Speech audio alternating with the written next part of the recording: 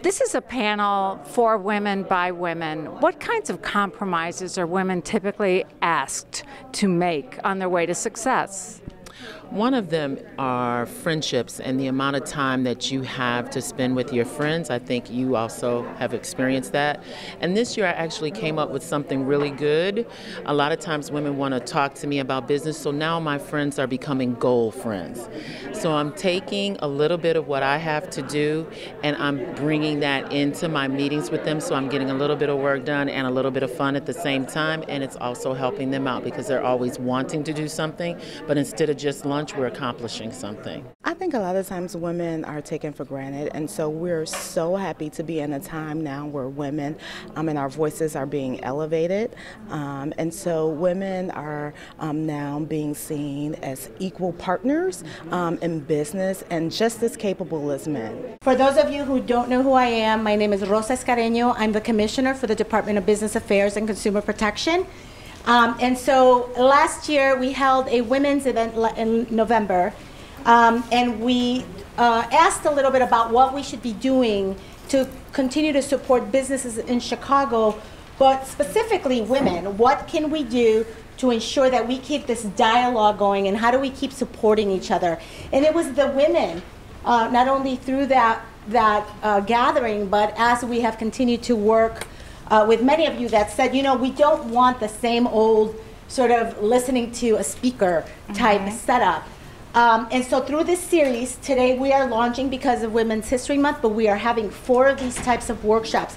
You told us that you wanted to have a real dialogue, that you wanted to understand and hear from the women that are operating businesses, and you wanted to further understand how you could connect with them.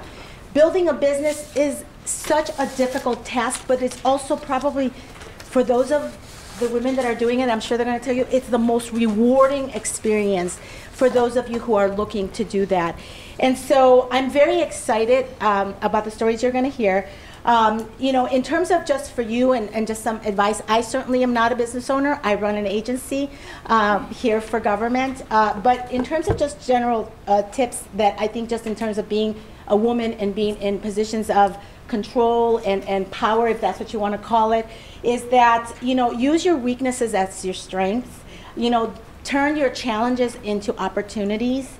Don't compete, because I think competition can actually pull you back, and it's really about building that network and figuring out how these women, not just the ones you're going to meet today, but even amongst yourself, how you can continue to support each other and build a strong network for yourself so that you know who to go to. Also, surround yourself with a lot of positive people, positive feedback. Anyone who is not adding to your life, this is something I live by, they are taking away. They are essentially keeping you from growing. And then, you know, don't listen to the naysayers. The people will always say, oh, that's a dumb idea. Oh, it's not going to work. And I hear this over and over from just women and business owners in general who we talk to regularly. So just a couple of stats. You know, women are really growing. Women in the U.S. are make up about 40% of the business enterprises that are out there. That is a growth from 2017. In 2017, there was about 30%. Just imagine the last couple of years, the increase in women taking control. And so for those of you, I'm going to hand this over to Kenya Merritt. She's our Chief Small Business Officer. She's going to be the moderator here today. But education is key. You guys know that we do these workshops twice a week. Our workshop have been growing. We have a lot of experts that come to you, talk to you for free. And the last plug for our department that I will do, because some of these women have already been on our podcast. The podcast is an extension of our education and outreach program. It's Smart Business Chicago on SoundCloud. Download it. And it's 15 minutes talking about these real stories. When you're cleaning your house, when you're walking your dog, listen to them. They continue to inspire you. And you're going to hear from real business owners. We've had around 8 of them, 8 podcasts already. No, we're up to 15. Oh, see, I'm like, okay. Anyways, I'm so excited. Thank you, ladies. And thank you to those of you who are here today. And please keep going forward. So, Kenya, here you go. Thank you. Thank you, Commissioner Escareño. If we could just give her a round of applause for that beautiful introduction. So we're going to go ahead and get started and bring our speakers up. We're going to start with Dorothy Muszynska.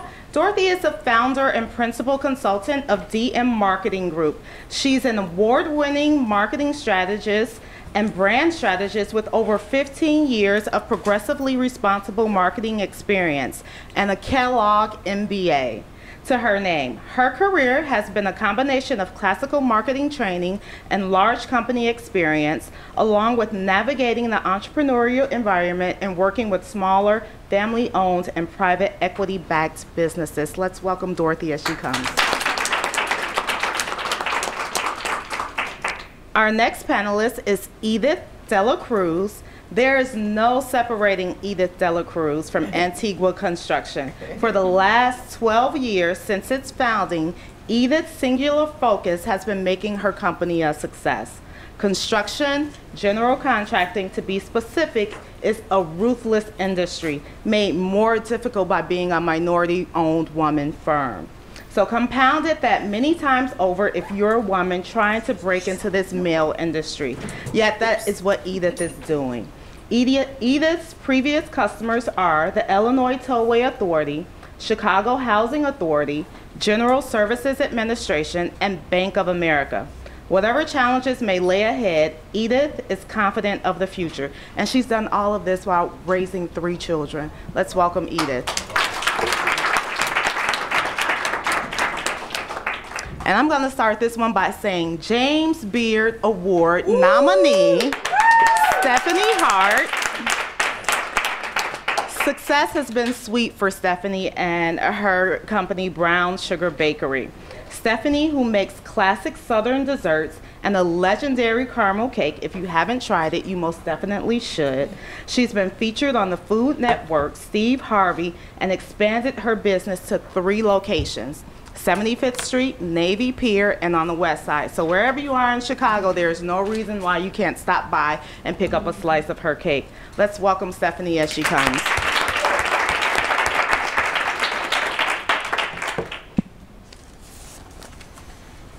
So thank you ladies so much for coming out. So let's get started with each of you all sharing your story. How did you get started with your business, and what was your inspiration?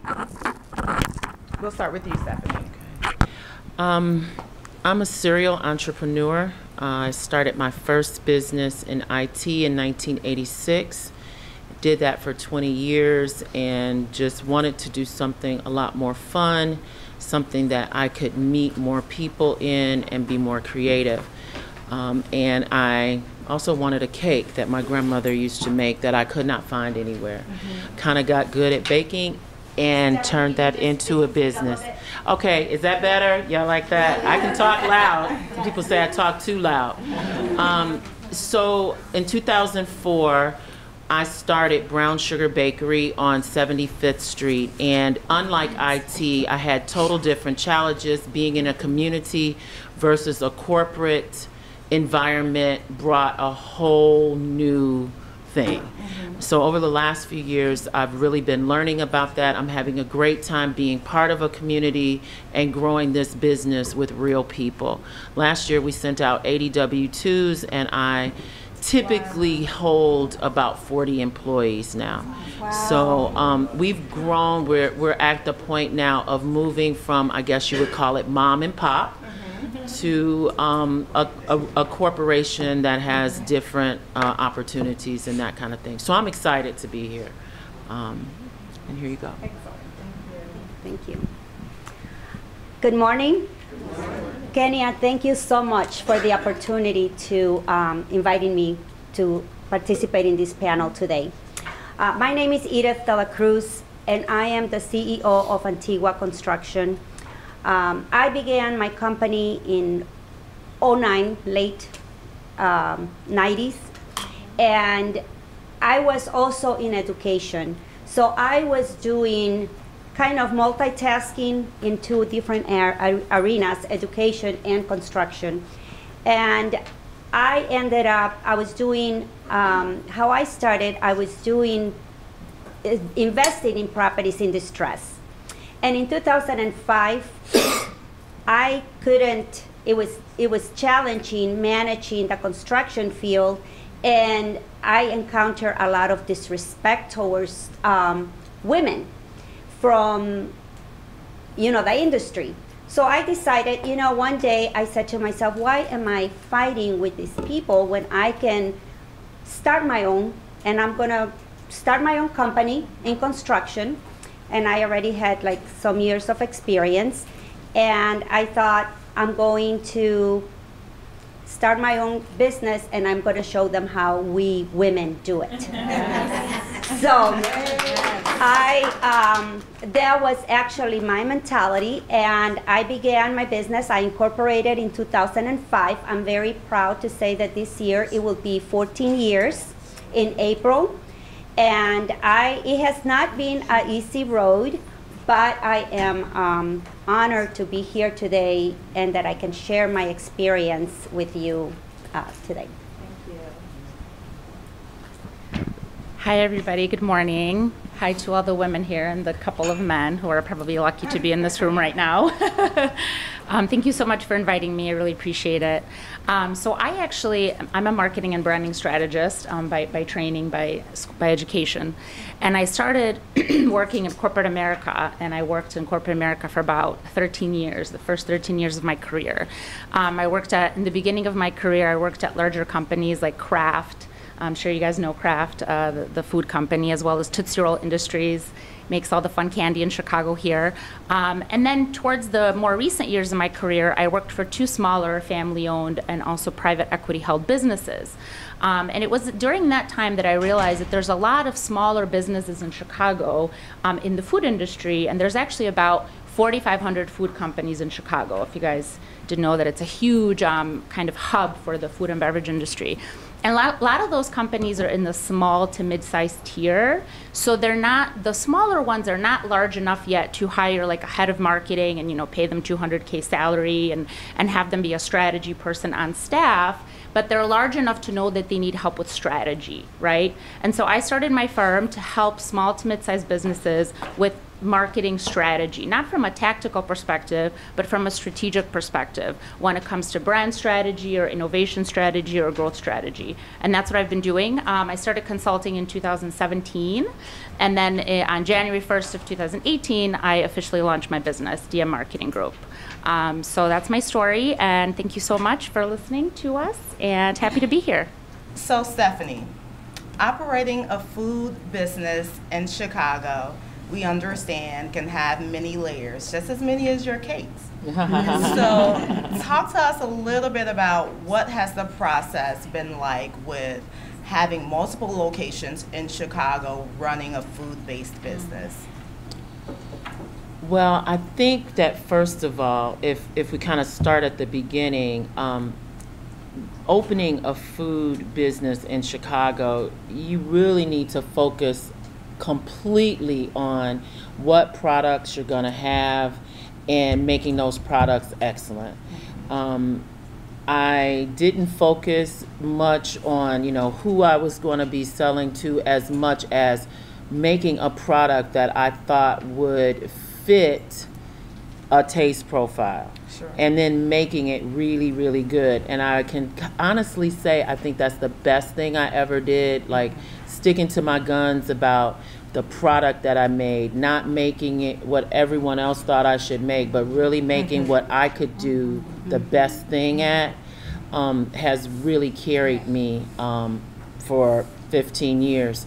And then with regard to opening multiple locations, I think that the best thing that I've learned about having multiple locations is that you want to have multiple locations, if you can, that look like they're multiple, and you really want to take as much control as you can into one location. Mm-hmm. So we have a store at Navy Pier, and I have just recently opened on the west side, but we manufacture for all 3 locations at 75th Street, which gives me well, one, you can imagine, oh, this doesn't taste the same as the one on 75th Street. Well, yeah, it does, because it came from 75th.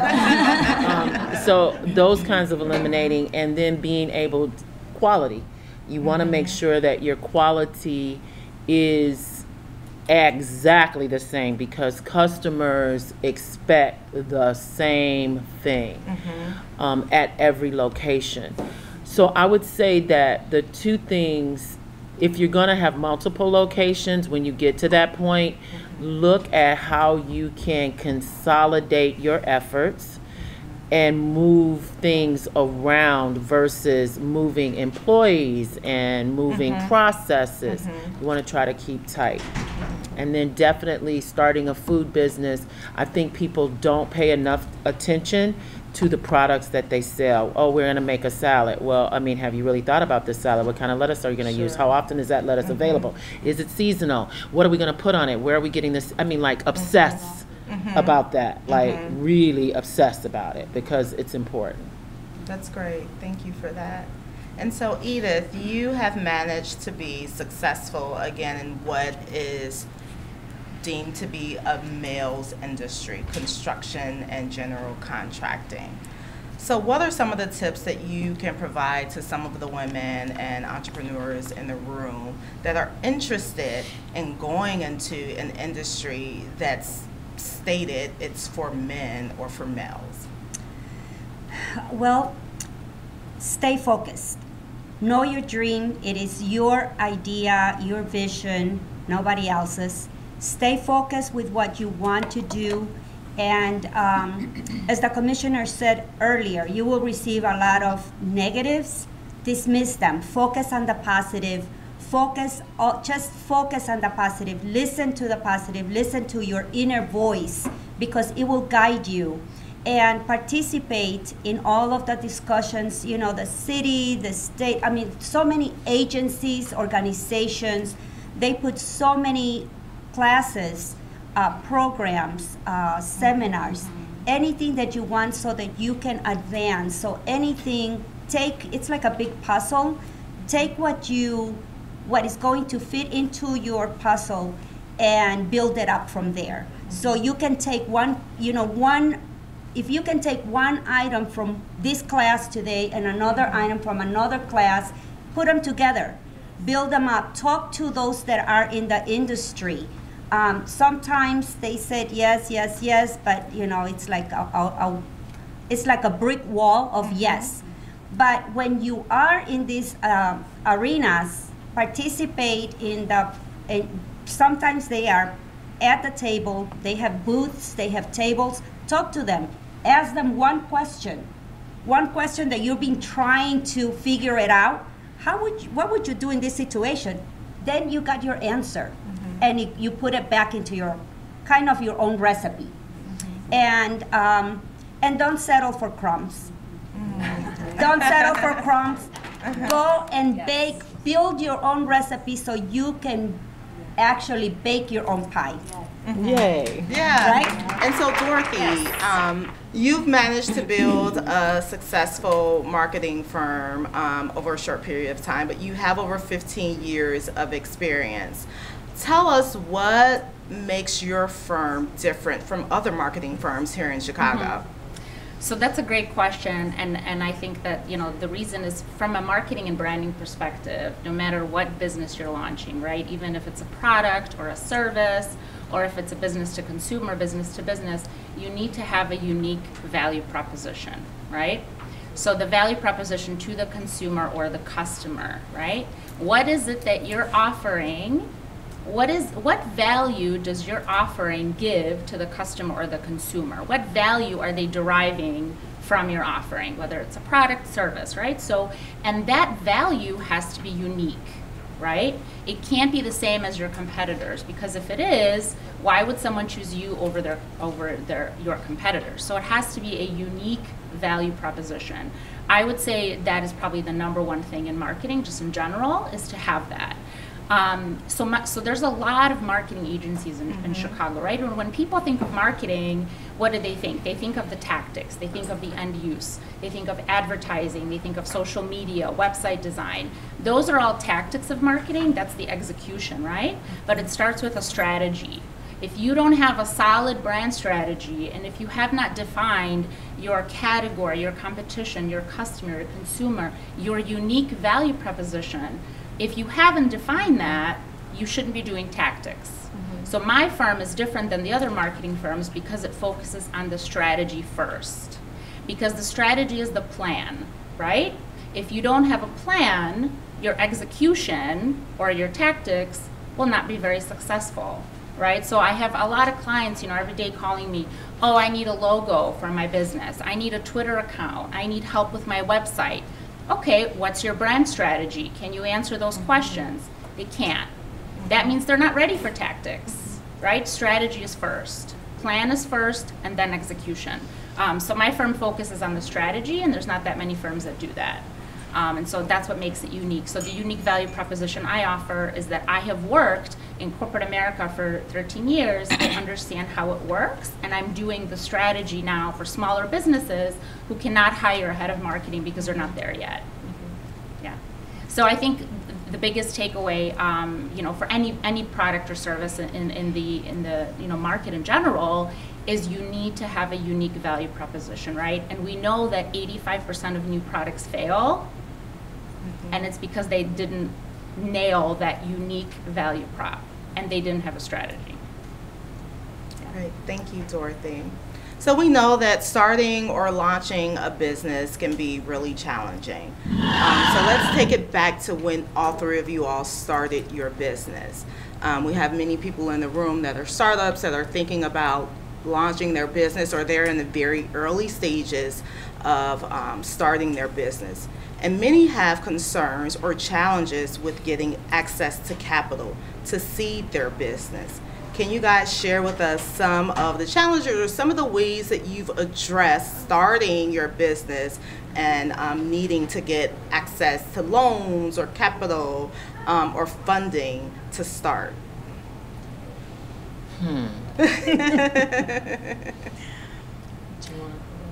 Mine's an easy answer because I'm not a product business, I'm a service, Sure. right? So my startup costs are low. I don't have inventory. I don't have cost of goods sold. I needed to form my company name, and I needed to get a website and kind of general marketing material. So I didn't have a lot of startup costs. I didn't seek capital.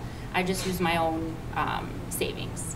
But for a product business, I'm sure like Stephanie's, there's a lot more startup costs that are involved. Sure, sure. I'm gonna keep it real. Yes, please do. If you're starting a business from the ground up, you may be in a position to get money, and you may not be in a position to get money. I was not in a position to get money. So I bled into my business in everything that I had. I robbed from Peter, killed Paul, brought Paul back to life.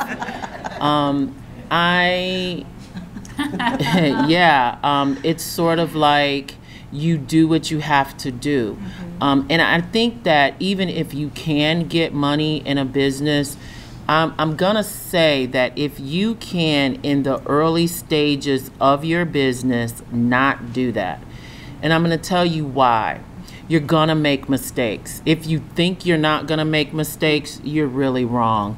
And so even if you put that off for 6 months until you get an idea of really what you're trying to do, I know so many businesses who have blown so much money thinking that they had it all together, getting out on the block with $250,000, $300,000 loans, and in a year later, that money is gone because they have not had any fire yet. And I am going to tell you, you do learn from fire, right? You learn from your gas is turned off and you've got to get these cakes baked, and you learn from that. So there are definitely, you want to have as much planning as you can get done, but you also have to keep it real. If you're going to do it, look at ways, and I'm going to tell you this, and you know, some may disagree with me, but for my business, the money comes from where it's at. And I mean that, like, you definitely have to have thoughts in your head that you're going to get this done no matter what. And if you let not getting money from a traditional source stop you, you're stopped, because that you just are. So don't let not being able to get funds from traditional sources stop you. You would be surprised. I'm going to tell you this quick story. I was stuck on 75th Street. In 2008, I had opened up 75th Street in the second location in 2007, and I had started a rehab, got stuck, ran out of money, had to put plastic up. The folks that were going to help me, I was actually going to have a partner that was going to fund that, pulled out believing that that was going to be the end of me. And I just worked and cried. And when I tell you I worked and cried, and this is a true story, so when I say the money comes from where it's at, when you're dedicated and you keep persevering, things change for you. I'm standing at the counter, I'm still cutting all the cake, don't have employees, lots of employees yet. And a lady comes in and she says, these cakes are really beautiful, but I'm vegan and I don't eat cake. And I'm like, well, Soul Vegetarian is right down the street, and they have great products if you'd like to go. She said, are you crying? I said, yes, I am crying. Yes, I am crying. She said, why? I said, you see all that plastic up here? I need to get it down. She said, what's keeping you? I said, $10,000. She went in her purse and wrote a check right then and there. Right then and there, and without another step, handed it to me, and I said to myself, this lady is crazy. But I'm crazy enough to take this check to Chase and see if it cashes. I walked into Chase. There was a Chase branch on 83rd and Cottage Grove. Had a hard time getting in because they had locks and everything. Got in there, went to the counter, gave them the check. They said, I'm sorry, we don't have money for this. And I walked away, and they said, because I thought the lady was crazy, right? Not listening to what they said. They said, but they got it on 67th and Stony Island. So that's what I mean. Like, little things like that will come to you when you persevere. Just don't give up. If you're really believing in this, if you can get $25,000, $30,000 from a micro loan to start, great. But if you can't, doesn't mean that you can't start. So get started. That's great. So, my story is pretty much very similar to Stephanie's. I began my company very humble, with a big vision. So I had $3,000. I bought a computer, a printer, a phone. I rented a small office in Bridgeview, and I rented also storage space. And I was already doing business from the rehabs and that, so, and then I believed in knocking on people's, just knocking on opportunities, knocking at the doors. And I said, well, if it works for others, it will work. And I had this big vision to succeed. Now, what was I going to do? Like Stephanie, that you do what you do. Sometimes it's true, you go and you ask Peter, and then to pay John, and John to pay Paul, and all of the sudden, so you kind of get by. And one bit is baby steps. One, know where you are at the moment. And if you don't have, if you don't have, I like to watch movies. If you don't have a godfather behind you, pumping money into your business, then take baby steps. Take baby steps. One project will lead you to the other. Always have your financials. That's one thing. I had an accountant, because everything is going to be on financials and all of that they ask for your loans. But take your time. Don't go and swim into, if you're one of those people that have easy access to capital to start your business, good for you. But take your time to assess the situation, to assess what the opportunities, because if you are not selling and you're spending money, but you're not getting projects, then that's money that is not going to come back that easy. So the way that I did it is basically starting this this project paid for the project, and it helped me to increase for another project, and I just moved it along to where I am at right now. And I can say that now the opportunities to access to capital are coming in.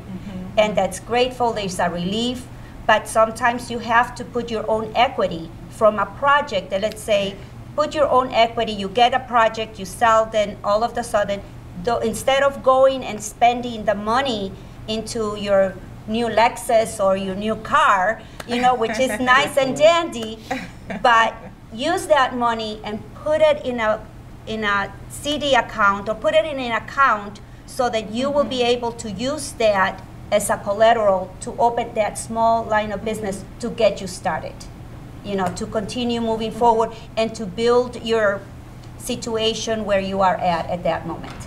So that was my experience. Thank you for that. So being an entrepreneur is a journey, right? One that's filled with ups and downs. Talk to us about what is your support system as you go throughout this journey? I'm going to start with that one. So we go, and sometimes we don't know what it is. We think of mentorship as being somebody that is going to walk us at like 5 years old and help us cross the street to get us to where we want to be, right? Well, that's not going to happen. You're going, you know, it's, for me, it was very, very challenging. I received a lot of, everywhere I encounter, because it's a male-dominant field and the doors are closed, and we understand that. So, but don't take it personal. It's business. Don't take it, you know, I did it, I took it personal, and then at one point it was not helpful for me. But I found a friend. And you need one person that believes in your product, that believes in you, that believes in what you're doing, and is encouraging you, and is moving you forward, and is helping you, and is telling you the truth, not what you want to hear, but is telling you what you should be doing, or where you should be, or taking another route, and considering other options versus what you think it's right. So that's what helped me. It's basically one person, and that you can bounce ideas for advice, assistance. So that's my, for me, it was my best friend now. So. Oh, yeah. Very nice. Dorothy? Sure, I'll go next. Yeah. I think for me it was important to join groups that had other fellow entrepreneurs that were starting out. I can't tell you how much I learned in the first, I want to say, year from fellow entrepreneurs.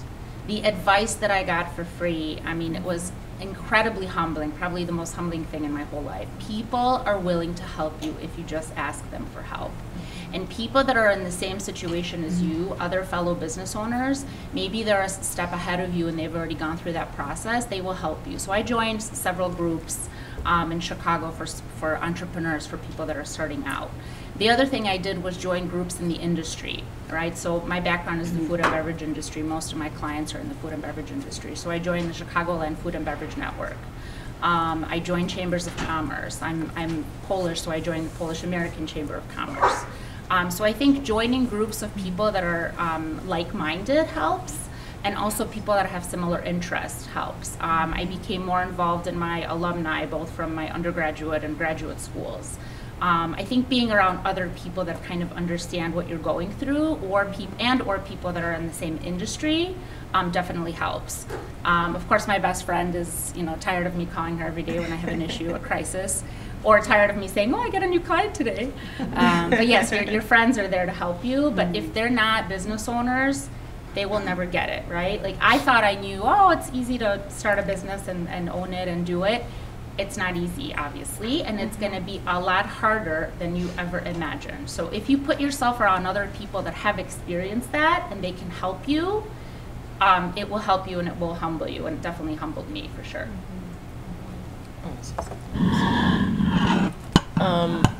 I think that what both of these ladies said is very important. Goal friends is what I call them now. I have goal friends, so we get together around sharing what our issues are and our solutions. I definitely think that stretching out beyond your circle and getting involved in groups that are like-minded is excellent. And your circle is getting beyond your circle can be as far as YouTube on your phone. I'm an avid YouTuber. I feed my head voraciously every day. I'm constantly doing different programs. I don't have time to read full books, so I use programs like Blinkist to listen to business books in 30 minutes. I use an application called Skillshare. Anything I want to know about, I take a seminar on, and every day I'm listening to the most successful people in the country through Imagine Network. There's Evan Carmichael. There's just tons of information. You can just Google whatever you want to YouTube, whatever you want to YouTube, and there's going to be all these 15-minute, 20-minute, sometimes 40-minute segments that come up that you can listen to in your car. That every morning I wake up. One of the biggest things that I've implemented that I feel really proud about this year for myself that I got from a speaker named Robin Sharman is 20-20-20.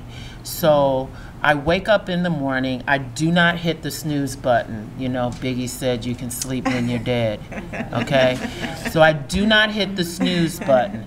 And the first 20 minutes of the day, I exercise, and I'm telling you what I do. I hop out of bed, I click on YouTube, and I do Leslie Somebody's Walking for 20 minutes. Nice. That's it.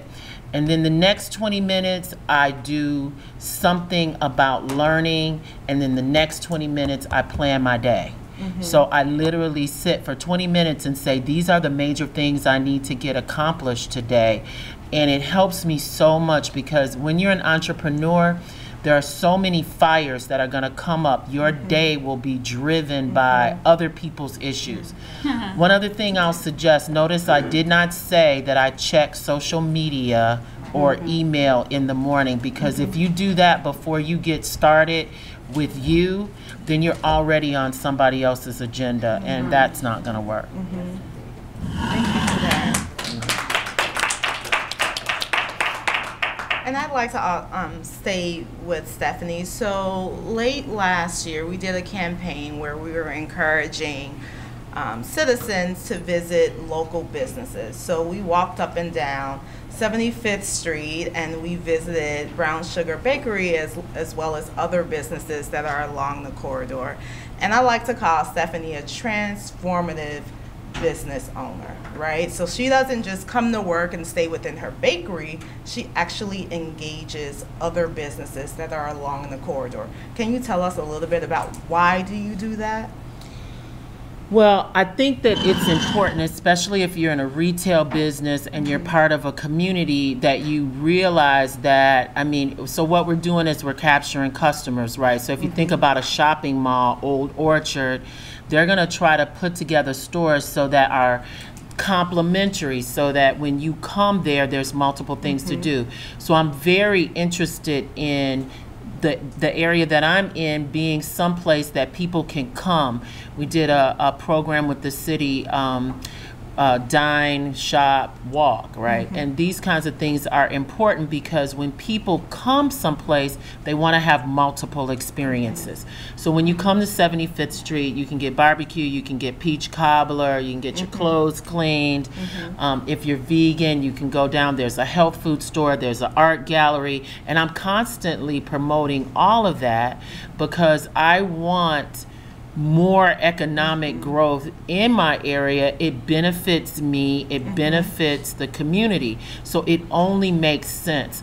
And something that Rosa said about competition, we think about competition a little bit differently. Like, if a person is going to spend $50 at Limbs, there's still an opportunity for me because they're over there spending $50. They come spend $5 with me, right? That's $5 that I didn't have. So the fact what their economy is doing does absolutely affect me. And hopefully what I do affects them. So I've coined a word called co-petitor. We're in co-petition. So we coexist and we co-compete. And you just don't have to be competing for the same dollars. People have variety that they're looking for. If there was another bakery from across the street, they don't do what I do. You know, I mean, I support other bakers. Lane's Bakery makes great cookies. I don't make cookies. If you want a cookie, go to Lane's Bakery. And I'm going to tell you that. If you want a cake that looks like a Louboutin shoe, try Penthouse Sweets Chicago. I'm not making that cake, okay? And so don't look at it like that. And definitely your community, those that are around you, if you're in retail, you want to encourage more retail business. And so Edith, you are in the construction business and you've been able to leverage contracts with governmental entities to scale and to grow. Can you talk to us a little bit about how you've done that? So for me, it has been in practicing. There's all the paperwork, being respondent to the RFPs, going and participating to the site, to the walkthroughs. But before you go and do all of that, know that there is a contract or something that you can do that is within your capacity, that is within your ability to pursue and put forward. Because you can spend time, and it's a lot of money and time to put all this together, but if you don't have the bonding, if you don't have all the pieces to respond to this RFP, it's just not going to go anywhere. But at the same time, you know, I think about women in power that are in positions of power, that are actually like Jamie Ree, Shannon Andrews, commissioners, all the women that are in those positions, they are actually breaking and trying to make opportunities for us so we can access the opportunities once we're here. If they can do that all day long, but if we don't respond and we're not ready, it's just not gonna, you know, it's not gonna work. So we have to be respondent. We have to be, we have to participate and know your industry. Really do know your industry, your capabilities, and sell. Be, you know, like I had a mantra saying, if they walk and they talk, I'm selling. So you market your company and you sell until, you know, it turns, until it will turn around. But you have to participate and be ready. Great. Thank I'll you agree for with that. the marketing your company. Yeah. I'm a little biased, but yes, I'll agree with that. So transitioning to marketing, so from Instagram, Facebook, Twitter, YouTube, LinkedIn, podcasts, blogs, social media has become ingrained in what we do every day. Yes, Except now we know from Stephanie that it shouldn't be the first thing that we do when we wake up in the morning, which is great advice. So Dorothy, if you could tell us, how can we leverage social media more effectively at the work that we do in our business? So I think if you ask 10 marketers that question, you're going to get 10 different answers. Sure. That's just kind of it's a very subjective, I think, thing. But I think there's two things. You have to separate your personal brand from your professional brand, right? Those are two very different things. And let's maybe separate that further into your personal versus your business accounts, right? So let's say that you are an employee of a company or you're a business owner. You're still going to have your personal Facebook, right? That's your personal brand. That's not your professional brand. Your professional brand is LinkedIn. LinkedIn for me in my entire career has been absolutely phenomenal. It has helped me so much. If there's one thing you take away from anything I've said today, go update your LinkedIn, okay? Put everything that you've ever done on there, everything you're proud of. I've gotten business from LinkedIn. I've gotten job offers from LinkedIn. LinkedIn is absolutely #1 in profession, whether you're working for a company or starting your own business. LinkedIn is your professional brand, right? You as a person have to have a personal brand for yourself as a professional. So that's kind of on the personal side. If you have a business on the business side, I would say you need a LinkedIn company page just to have it, right? You need to be posting on it.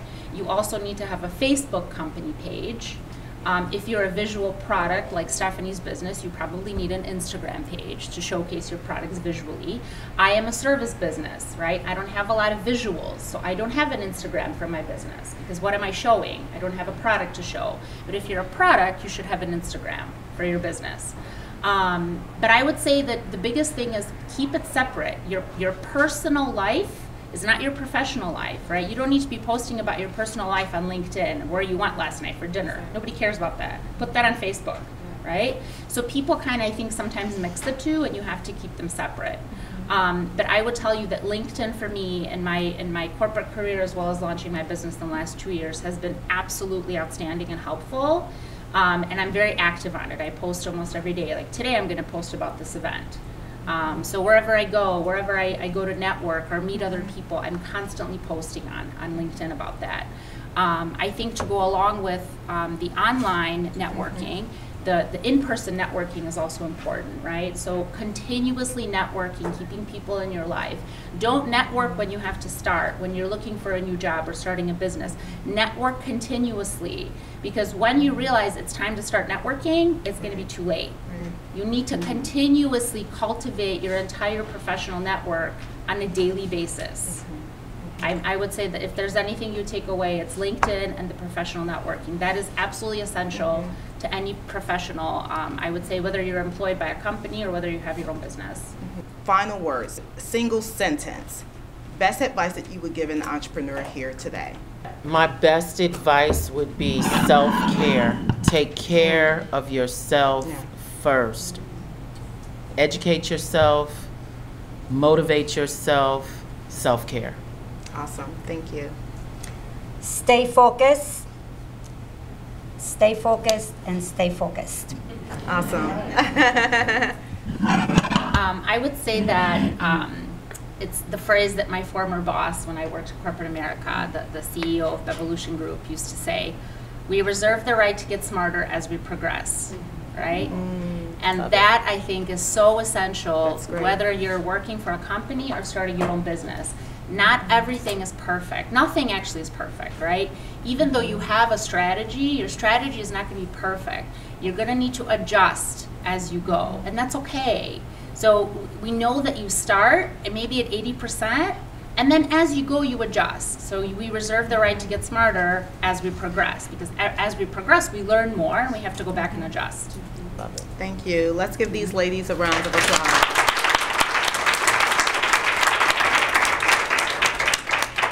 And so now we have a few moments for questions.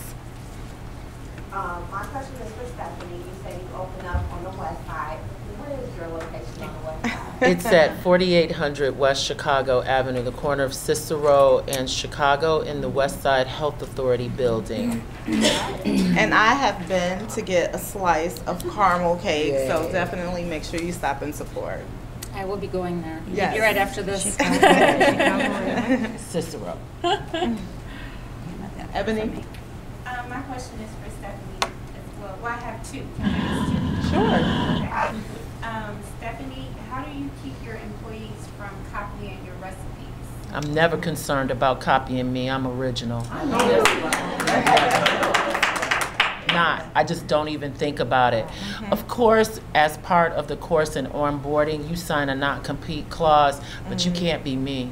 You just cannot, because when you become me, I'm something new. I reserve the right to get that. So you late by the time you copy. Okay, and my second question is for Dorothy. You spoke about value proposition and making sure that you're unique from your competitors. How do you work with your client or your customer in terms of, well, what if I don't know why, What if you get somebody who says, I don't know why I'm unique? How would you work with them in order to figure it out? When the customer isn't unique? Or your client. If you have a client that's coming to you for marketing strategy. Yep. So there's marketing is a linear strategic process, right? It starts with, and I mean, I'm not going to go through all the steps, but it starts with identifying the 4 C's: category, competition, customer, consumer, and then there's building blocks to how you build your brand personality, features, essence, values, and you get to the value proposition. It's a step-by-step process. So you can't just wake up tomorrow and know your value proposition. You have to go through the process to get there. That's what I help my clients with, but most of them come to me because they don't know what it is. And so I help them kind of go through the steps to get to the value proposition, right? Yeah. We can do another 10 minutes. And for the video, I will repeat the question, so please try and make the question brief. This is for Dorothy. I'm sorry, you said category, consumer, what was the 4 C's? So there are 4 C's, right? So if you take a Marketing 101 class, you're going to learn several things. There are 4 C's: category, competition, customer, consumer. What category does your business live in? Who is the competition in that category? You don't care about the other competition. You only care about the competition in your category. So Stephanie is a high-end specialty bakery focusing on caramel cakes. The only competitors that she cares about are the people in that category. Like she said, she doesn't care about the cookie people or the pet shop people or anybody else that's on the street. Only care about the ones in your category. So category, competition, customer, consumer. Who is your customer? Who is your consumer? In some instances they are the same, in some instances they're different, right? If you know, when I worked at Kraft, I marketed Velveeta, right? The mom is the one buying the Velveeta, but sometimes we have to market to the child. The mom is the customer, the child is the consumer. In some instances, you're going to have to market separately to both groups. So category, competition, customer, consumer. That's great. So a comment first for Dorothy. I work in marketing. Oh, I worked excellent. in food for a very long time. Wow, we're twins. I love it. I have a resume. I'm going to come here to you. Great. But I want to talk about how you found those first clients as you were getting started and where you found Yes. that pool of people to start your business. Yes. And then from all of you, I'd like to know, when did you have that oh crap moment? Like, what did I get myself into? I thought I could do this. I had this big dream, big goal, and I don't really know what to do right now. I'm kind of fearful. Had a lot of those. What do I do? So Dorothy, if you could start by addressing the question of how did you build or how did you start your client base, and then we'll have the panelists talk about like their greatest challenge. So as I mentioned in the beginning, I worked in the food and beverage industry in the corporate world for the first 13 years of my career for various companies. And so again, to my earlier point, networking is important, right? So at every time I switched companies, I always made sure to keep that network active. And when I launched my consulting business, my first clients came from my network that I had already established in the corporate world because it was the same industry, right? And so I let everybody know that, you know, I started my firm, this is what's happening, and people started referring to me. And it was because I had already established that credibility as a marketer in the food and beverage industry, because that's what I did in the corporate world. But I think keeping your pipeline continuously, you know, active is important for a consulting business. But yeah, I mean, I think that if you're starting in a new industry, I don't have that experience. I wouldn't know how to answer that question. But if it's a similar industry, I think you go to your network for your first customers. That's where my first customers came from. And then if the panel can share, like, what was, using your term, your oh crap moment, your greatest challenge, and how you overcame it. So in construction is when you, for me, it was when I came back, I had from vacation, and I had this, you know, starting my year, preparing for the kickoff in March, and then all of a sudden my team decides to, my main guy decides to start his own company, and take all the workers, and when it was the time to do the kickoff meeting, the only one that showed up was me and the owner's manager. So I said to myself, so where is everybody else? But you know, one of the things that for me at that moment was, what do I do? But if you stay involved in your business, as you should, and you know where you are at, you're going to be able to somehow, you know, at that moment, multitask and find somebody else and find other groups that they can help you and to get over this hump, right? Because sometimes they just, you're doing the right thing, and then they said, well, I can do this. And she would not, like, I think you had that moment of, if I don't do this, she cannot do anything without me because I'm managing this area of the business. So, you know, that's the moment that if you're involved in the business and you know where you are at, you right away are able to jump back and take action to see where you need to fill in that gap.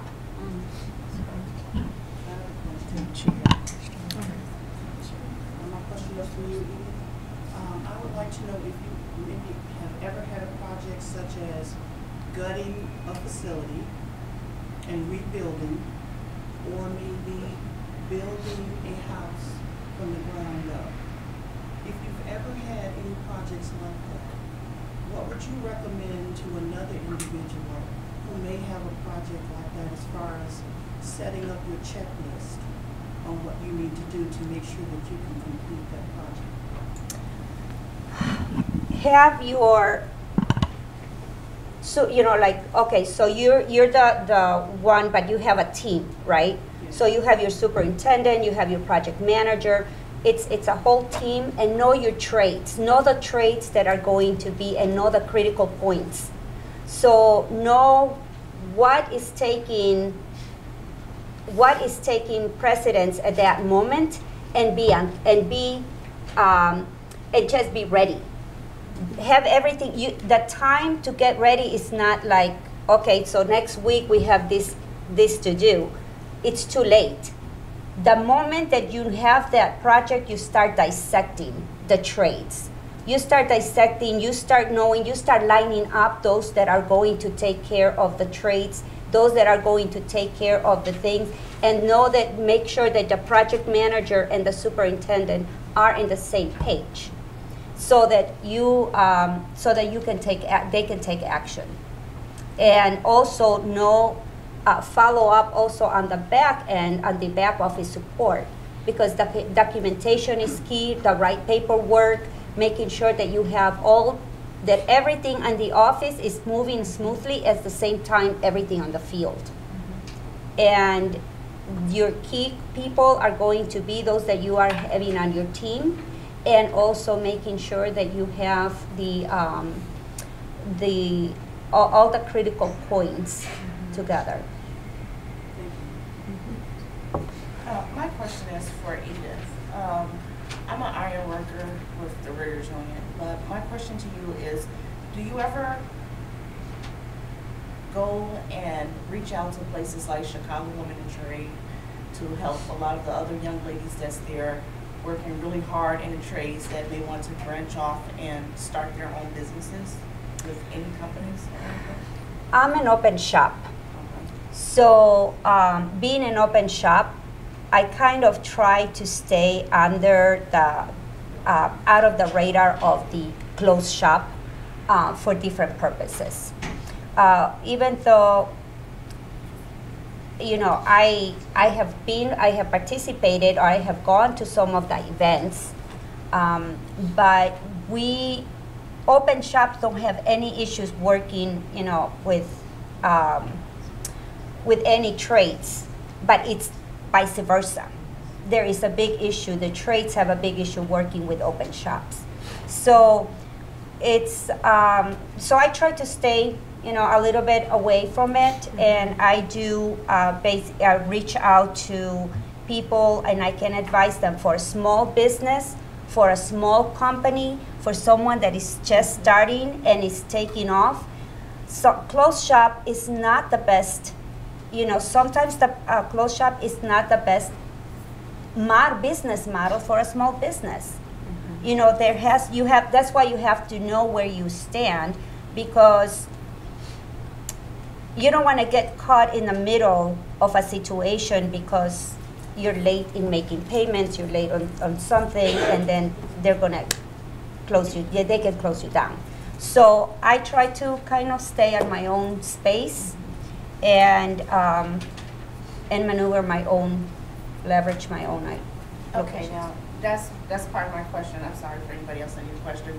How is it that we can bring something together for the women? Because just like you're saying, I meet a lot of women that have their own business, and it's really hard for the women that come out of trade school. We go into the trades. The trade I'm in, I'm the only African American woman in my trade. When I go to work, I'm working with probably maybe 200-300 men. Yes. So I can't be ladylike all the time. I'm in there cursing and screaming and like, you know, but I'm like, okay, if I have my own business, I can have a woosah moment, maybe a peace of mind. I'd rather take on different stresses. But when I meet other business women that are not, it's always this battle of, that's a closed group, that's a trade, it's a money issue, it's a political thing, it's this and that. And the women either can't go to the women that already have their business and ask honest questions and get honest help. Where is it, or what do we need to do to find a come together medium place where someone can ask for help, get questions out without somebody being afraid to, I can't cross that line over there because of this, that, and the other. How can, or do you have any suggestions on how we can find a gap or a come together spot to get something going so more women can actually open their own business and not be afraid to seek help, or actually go somewhere and seek help and actually get it, actually get it, and not get the closed door, oh well, you know, that's not my area. Good luck on finding a person that can help you in that situation. And I think that's a part of what. Go ahead. I was going to say, I actually think I'm going to say what you're going to say. Yeah. I think that's what this is about. Right. I think that just in general, there are people that are set up that will talk to you in general. There is, and somebody helped me because I got really good information from them several years ago. Isn't there a retired group where people from different industries, thank you. SCORE might be a really good group because now these people that were in construction, whether they were open or closed, they're retired. So they're just sharing information with you. Information is out there. I think that the issue of open or close is about doing business currently. But information, you getting information from somebody, it doesn't matter whether you're open or closed. So. Yeah, and that's correct. If you are, you know, like in organizations, in groups, in events like this, you can get your answers. But if it comes to us going into that school, that's where the difference is. Outside, we can talk, and if you're open. Some people are open for discussions, and others are not. So, you know, it's basically participating in events like this.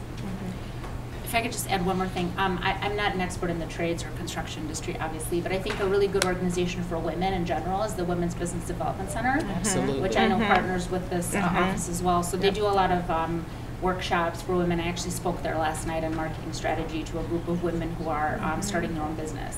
So I think that's a really, really good organization for motivation, for support, for help. They have so many programs that are essentially free of charge, obviously. And I think someone mentioned earlier, I think it was Stephanie in the beginning, that this city has so many resources for business owners, especially for women. I mean, when I started my business, I came to the classes here, right? That's how I kind of, you know, got to know this place. So there's so many resources out there, and there's also a lot of resources for women in particular, right? Which is great. So take advantage of that, right? Don't be, I mean, get help. Like, you know, like I said earlier, if you ask people for help, they will help you. People are, you know, good at heart, right? So, yeah. I love that you mentioned our workshops. Just a quick plug, we do have workshops on Wednesdays and Fridays. And we have our expo that's coming up in March, and we also partner with a lot of the organizations that were mentioned here. So if you have questions or if you need a listing of those agencies, we'd be happy to share that with you afterwards. And so you were like waving your hand, about to like do a cartwheel down the middle of the room. You have a question? I have a question. Good afternoon. Is it that? Not yet. Okay. Almost. It feels like it because I'm waking up way too early nowadays. But I have a rib and whiskey spot in the South Loop. I'm proud to say that I carry Stephanie's cakes. Yes. What's the name of your business? It's called Windy City Ribs and Whiskey. Okay. I don't eat pork, and I'm not a big drinker. So I got into this business, and really, a lot of the stuff that I'm hearing today is going to be so helpful for me. Stephanie, you're just a wealth of knowledge. So focusing on the product piece, obviously that's something that we've got to perfect with the cook that I have. Sure. But the biggest piece that I'm struggling with is customer service. And when I'm not there, because I can't be there all the time, I'm struggling with making sure that my employees are a reflection of the business that I want to be. That's a great question. Can we talk about that a little bit, about when you're not able to be there and you have to have people that are your face of your business? How do you get to the point where they're able to reflect what you want into your customers? That's an awesome question. And hard. And hard. I do think though that your personality, you have to have like a mission. Mine is life is sweet. It's cake. You guys get to smell sugar all day. We need to be happy. Folks are not coming here to be unhappy. This is cake. And so how you work with your employees to present your food, you really need to have something that you stand on around that. Like I said, my stand on is life is sweet. Everybody's here to get high. All right. So, I mean, they are. Sugar is, that's what they're here to do. They're not here to get low. They're here to get high. And then secondly, I will suggest that you become a member of restaurantowner.com. And it's a very inexpensive $99 a year. They do constant seminars. One of the things that I do with my managers at each location is I YouTube them every week something on customer service that's 15-20 minutes long that they can listen to. So that you keep up with information and then you're constantly putting it on their heads. That helps a lot. There's no perfect, but the more you talk about it, the more up you are, it kind of rubs off, you know. Thank you. That's awesome. I have a piggyback question. I'm opening up a small grab-and-go, take-out coffee shop in West Logan Square called Necessary and Sufficient. And I am getting ready for the process of hiring, and I'd like to know what all of you best lessons are for hiring the right employees and retaining those employees. For retail, I think that you have some advantages. I think you want a style. For me, my particular style is I really wanted to go after people that were younger, enthusiastic, and this was something I just chose to do. I could have gone another way. I could have made the decision to try to hire older people. So I think that once you decide what it is you want to reflect in your store, what it is you're trying to do, I'm trying to work with young women. I'm trying to have them there learning and getting better. So that's a main thing for the front part of my store. That's something that I choose to do. So because of that, then I can tie into different programs that have the particular type of person that I'm looking for. There are programs, Heartland Alliance is one of them. You can get employees that, they spend some time training.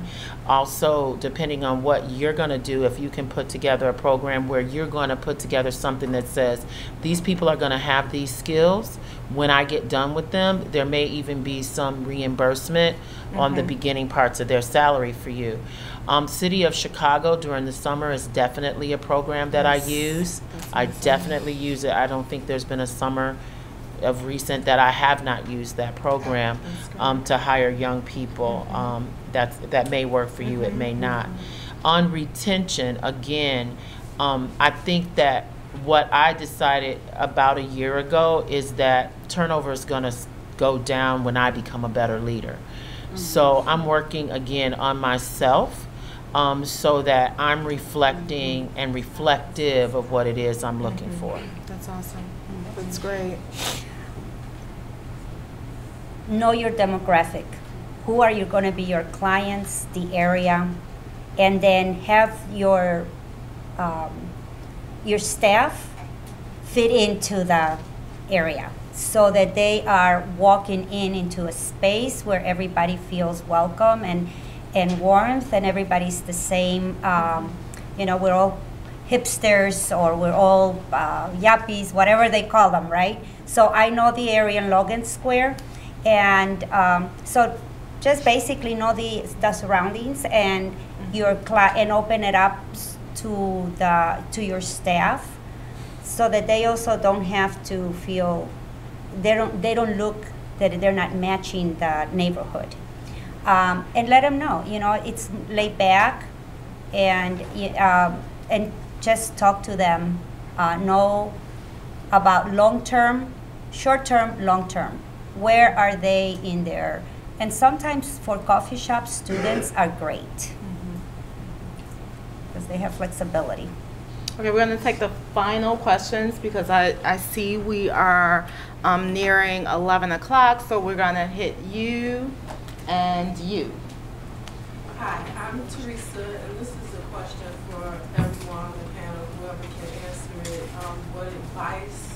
I'm looking to turn a hobby into a business. I know little to nothing about business. This is my first time doing anything with business. So what advice do you have for someone who has little to no business acumen, who is trying to turn a hobby into business, and I won't have probably a shop because I make handcrafted soaps, so I probably won't have a shop anytime soon. So you're imagining selling online, or yes. how? And markets. Okay, so I think two things. So first, you said you don't have business experience. So I would say, first of all, take your time to educate yourself on all of the business functions. And so there's so many seminars in Chicago, like we already mentioned, so many organizations that, Finance 101, Marketing 101, Ops 101, right? All of the business functions. So first, I would say educate yourself from a just general business perspective. And then I would say the second part is make sure you really have a good marketing plan for your product, right? Again, it starts with the 4 C's and understanding the brand and the value proposition. Because if you can't articulate that, then you really can't really start anything. But I think I would say take your time and first kind of understanding the business aspects of business in general. And there's so many resources in Chicago that can help you do that, which is wonderful. Yeah, and our workshops are one of them. So again, Wednesdays and Fridays, we have a whole suite of programs and classes that will help you get started. And, so I'm actually speaking at one of those, so if I can help myself in April. So really quick, I used to host, when I had more space in my store, a women's market. I'm very interested in women and handcrafted items. And so what I would suggest to you, if you are going to participate in markets, it's a great way to get started.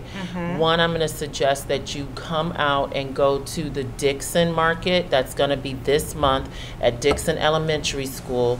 There'll be all the best vendors that are African American from across the country that do all kinds of crafts. They make clothes, leather goods, soaps, and you can learn so much from them there. Cost your product and get out here, because you're going to have a great time just really refining while you get an opportunity to do business. So by being involved in markets, you're kind of halfway in between being a business and not exactly a hobby anymore. So it's a great platform for you to learn from. I know that there's probably a lot of questions, but these women are so busy. They have their businesses, and we so want to be respectful of their time. I want to thank all of you for coming. There's going to be 4 of these throughout the year, but as Kenya indicated, we have workshops every week, all year long. So can everybody just help me give them a huge